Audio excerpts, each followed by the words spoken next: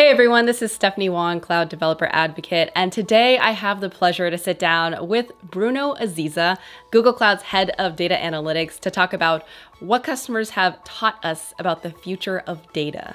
And today we're going to be talking about how some customers have achieved incredible results with data, the best and the worst practices, and touch on topics like how many data people should your company hire? How should your data and analytics department work and who should they report to?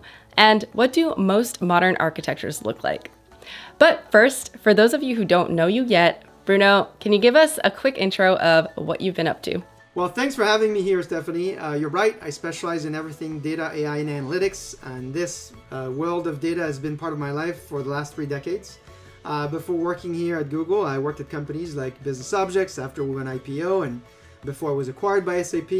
I most recently was at Oracle when my team led one of the fastest turnarounds in the business intelligence industry.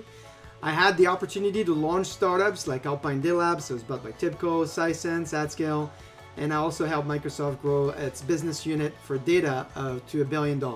Great. So we all know that you are very busy before and now at Google Cloud. So tell us a little bit about your role here and what you do here at Google. That's true. I'm busy, but it's busy good. And simply, my team really is split into 3 main responsibilities. The first one is engaging with customers and partners. You know, we spend about 60 to 70% of our time within the community. The second is our product strategy and execution, our launches, our new products. And I know we're going to talk about a few here today. And then, of course, everything related to go-to-market globally. You know, how do we make it easy for our customers to onboard and consume the value of our services, transform and innovate? You know, I've been here now about a year, having a blast working with a lot of the people I've worked with previously in the industry. Right. So you have spent a lot of time with customers. So what are some of the key trends that you've been seeing?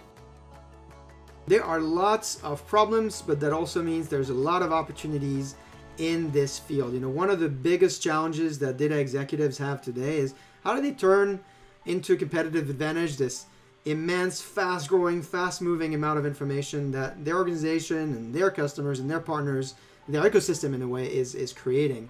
Now, of course, you know about data growth. You know, according to IDC, 175 zettabytes of data will be created in the next 5 years. If you're wondering what a zettabyte is, it's 21 zeros, so it's a lot of data.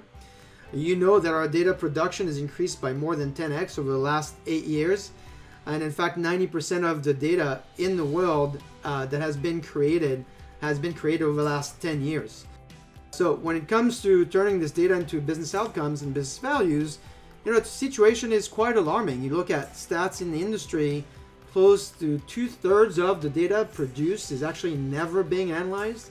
And almost 70% of organizations are unable to realize tangible and measurable value from data.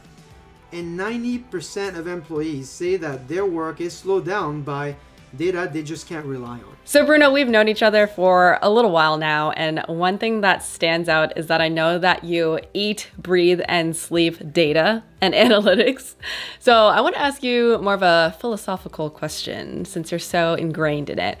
What is one thing that CDOs or CIOs or other leaders in this space should keep in mind when thinking about the future in the data space? Well, thank you, Stephanie. Actually, there are at least 3 things they should keep their mind on. The first one, we talked a little bit about it before, this idea of multi-cloud. You got to build your system assuming your data is going to be across a hybrid environment, on-prem as well as multiple clouds.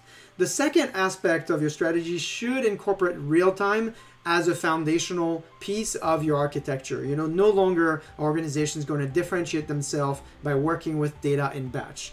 And then finally, embedding machine learning is an important way that you're going to democratize access to data for everyone. If you are a CDO or a chief data officer or a CIO, chief information officer, how many data people should your company hire in order to stay competitive? Yeah, this is a really tough question because leaders often say that, you know, the source of their competitive advantage comes from their people, not just their services or their products.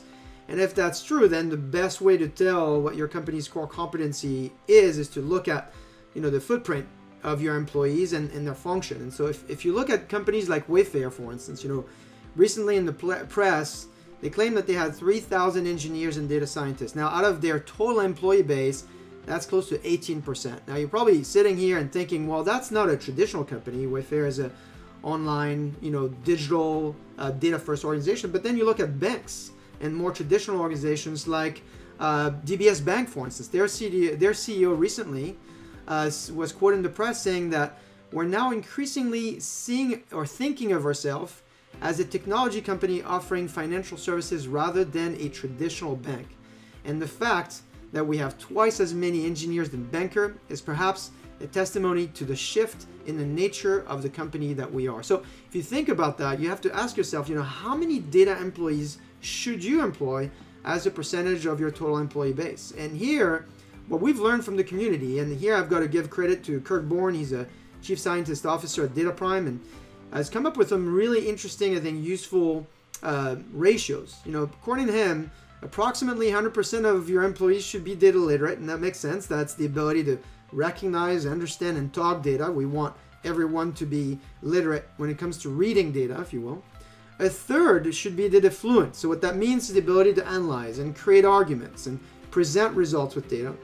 And about 10% should be data professionals. So now that means they are paid to create value from data. So now roles like chief scientists, data analysts, BI specialists kind of fit in that category. So what I would tell your customers here is that, if you're listening here, what is your percentage today, according to these ratios here, and what do you think it should be so you can innovate with data?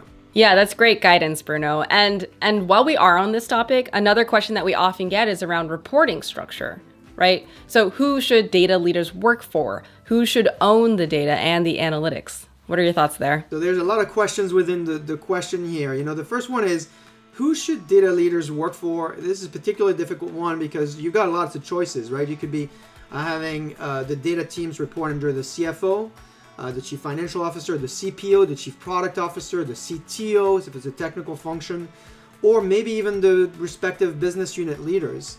And here, everyone's afraid of answering the question because it's difficult to prescribe based on roles, right? If it goes under the CFO, does it mean that then the initiative is around cost reduction? If it goes under the Chief Product Officer, does it mean now we're going to focus on product analytics only? And so when we ask customers at scale, the answer, it's under the CFO or the CTO. Now, while I think that makes sense, I think the question behind the question is also to think about how should you approach data so you can truly enable your company's ability to innovate with it. And there, the trend that we hear is more around data fabric or data mesh. And what I mean by that is the ability to basically centralize data and decentralize analytics. There's a consensus there of companies that basically realize they want to centralize the metadata management, the policy, and the security, and then they want to create landing zones. Some customers call them data neighborhoods, that they can distribute access to those users. In those neighborhoods, people can transform the data, they can augment it, they can analyze it, but they can always do that in a way that is connected to the centralized data strategy, and it abides by the corporate policies and the rules. So I advise people to read up on that. There's a great testimonial from the head of data at Fidelity, who created this idea of neighborhoods, rationalized 100+ data warehouse into a platform, looking at universal IDs, single customer profiles, central taxonomy, over 3,000 data elements, and a strong governance function. So neighborhoods is a way that I would look at that. So Bruno, as you and I know, and many people do, data analytics, data integration, data processing, it can be a very complex space, especially as we continue to modernize, right? So what is the one gotcha that you've seen for people in this space? So as you plan for change, one of the biggest gotchas is probably data sharing. It's a very hot topic in our industry today. But data sharing the old way has been problematic and difficult. Data sharing historically has been about delivering data and then having people work on it. In a way, it's kind of like giving a gift card. It's a great thought, but you have to do a lot of work in order to be able to consume the value of it. And so the people that are innovating with data sharing, they think about analytics sharing. They think about putting together rich data applications that are combining data sets, multiple data sets, as well as dashboards, analytics solutions, so then people can consume the value almost immediately once the asset has been shared.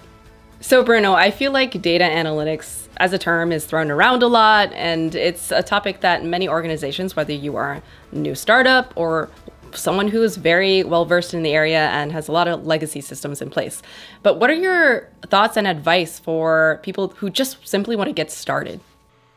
Yeah, there's a lot of theory around this, right? So when you get started and you plan for change, what should you be doing? Should you be pointing at new use cases and then build a new baseline for performance? Or should you take existing use cases and then see the change from the old to the new? And the reality is that it's neither.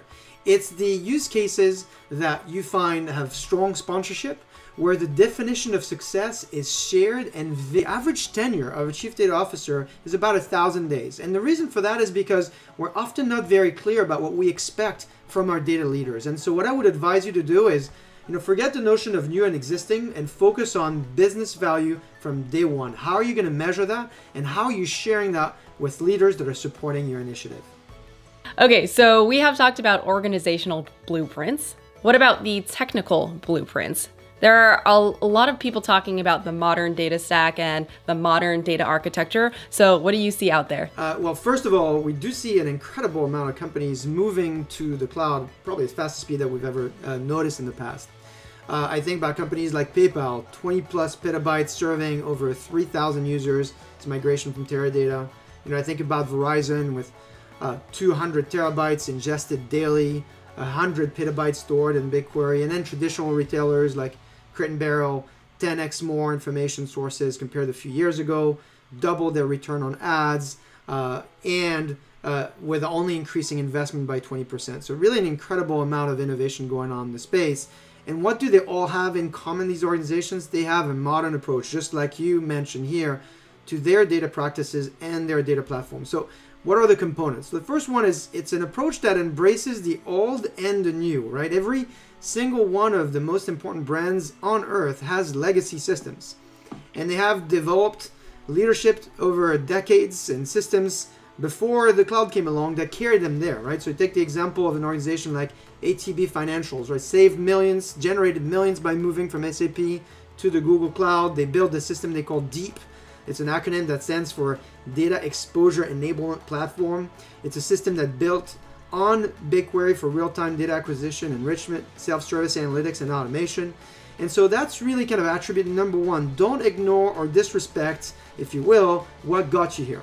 Second is don't discard what's going to take you there. And the big trend there is this idea of multi-cloud, right? If you look at research, more than 80% of businesses reported using multi-cloud this year. And more than 90% have a plan in place today to be multi-cloud in the future. So the bottom line here is that companies run a multi-cloud world today, and they're going to be running in a multi-cloud environment tomorrow. And so modern architectures are multi-cloud by default. And then finally, data is no longer a stagnant asset, right? Organizations that win with data, they think about data as part of an ecosystem. The head of data products at Lloyd's of London shared this picture with me. I don't know if you could see it well here, but you can see the dot on the top here. The dark dot is your data, and the rest is the world's data.